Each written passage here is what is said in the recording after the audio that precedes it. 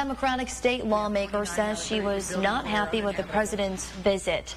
Molly Donahue is from Marion and is one of the thousands of Iowans who are still without power.